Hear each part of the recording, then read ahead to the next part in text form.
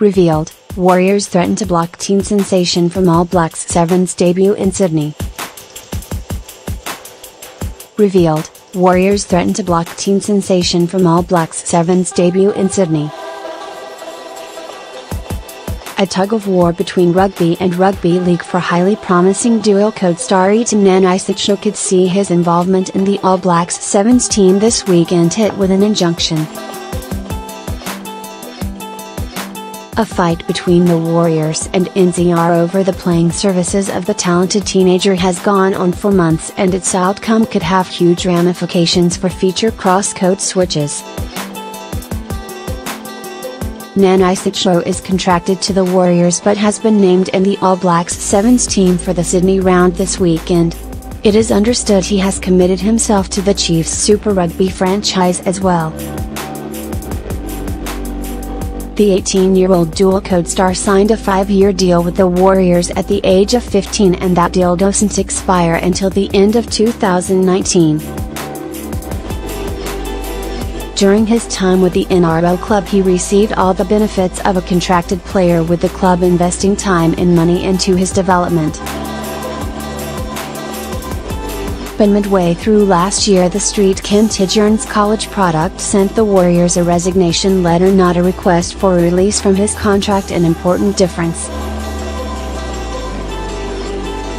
The Warriors were prepared to offer him an upgraded $200,000 a year deal to be part of their first-grade side in 2018, but the situation remained unresolved until coming to a head this week. By naming him in the All Blacks Sevens team, it appears that NCR doesn't think his contract with the Warriors holds any value. Contracts signed by a minor, under 18, are not deemed binding in New Zealand. However, Nanai-Setio is understood to have signed his agreement in conjunction with his parents and an agent, so age should be irrelevant. What is more relevant is that Nanai-Setio appears to have resigned from one code to take up another. Usually, to get out of a fixed-term contract, both parties must mutually agree to resolve the deal. The Herald spoke to a couple of different player agents, who didn't want to be named, that admitted there is potential for the resignation concept to stand up in court. If that were to happen, it could see any sports person cross codes immediately upon sending a letter of resignation. The Warriors are understood to be angry at Nanai-Setio and at NZR for working behind the scenes to get out of their arrangement, and are likely to take legal action. They would consider a formal release for Nanai-Setio but are seeking compensation for their investment in him. The Warriors could demand an injunction be slapped on Nanai-Setio to prevent him playing sevens this weekend.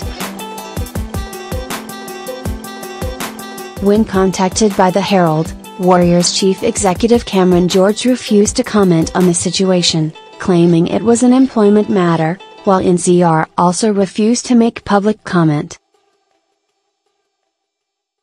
Stan Martin, the agent that signed Nanai-Setio's contract, told the Daily Telegraph that rugby has done the dirty on the Warriors.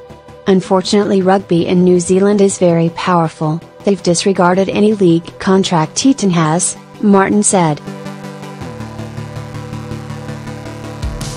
Iten looks and appears to want to play rugby and has gone down that path. Rugby is still yet to talk to the Warriors and myself, so it's a wait and see. Unless we spend money, there's no way we can really pursue the issue. It is understood Nanai-Setio has walked out on a separate agreement with Martin and is now using well-known rugby agent Simon Porter to act on his behalf. Porter refused to comment when contacted by the Herald.